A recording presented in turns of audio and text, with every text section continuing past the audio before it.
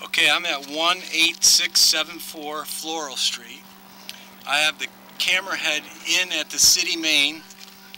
It's approximately 80 feet to the city main.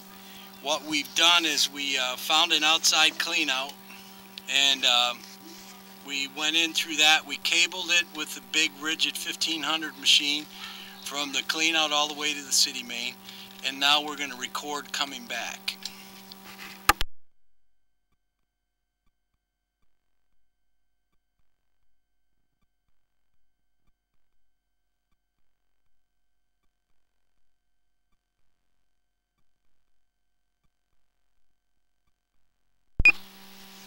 Right here is a little bit of shifting that's going on.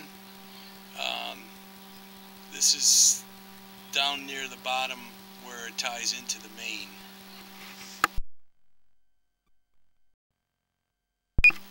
We're starting back at the main. I'm going to zero this out to see if we can double check the measurement coming back, and we're going to get a good visual of the line from here back to the clean out.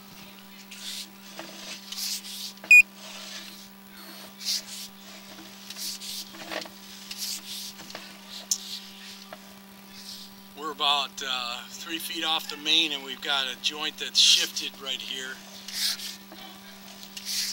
And as we come up on the riser, you can see at 3 o'clock on the screen there's a crack in that fitting with some root penetration.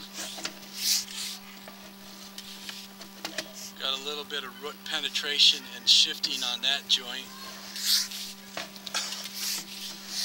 Some more root penetration.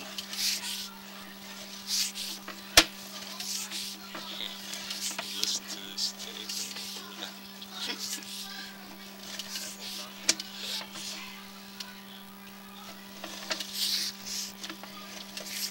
What a nightmare. Yeah, there's a little bit of root penetration right there.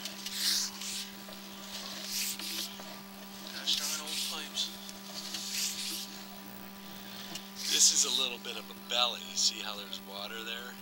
It's not real bad, but it's a tiny bit. That won't hurt you because this pitches all the way down to the main. You still recording? Yeah.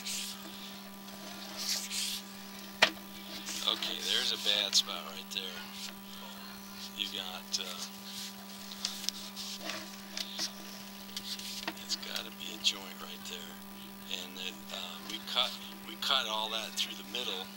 So it's the bad spot? Mm-hmm. Are those all roots on the side? Mm-hmm. There's some more on the next joint. The hydrojetter would get all that out, and if we put a liner in, we'd hydrojet it first to remove all that. So what did you just do? I used a rodding cable machine with a cutter on it. But this is 4-inch. This pipe here, and we're in 6-inch right now, so it's bigger. So there's no way that my cutter is going to get all of that like a hydrojet would. I see. So there's you got remember I told you this is every 3 foot is a section. So you got a little bit of a belly here because we're not getting good visual. And you got quite a few joints that have some significant penetration. Pretty much every one. Just about. It's old pipe. Yeah. Mm-hmm. Who knows how old this house pipe? Yeah, see there's another one. There's another one. That's bad.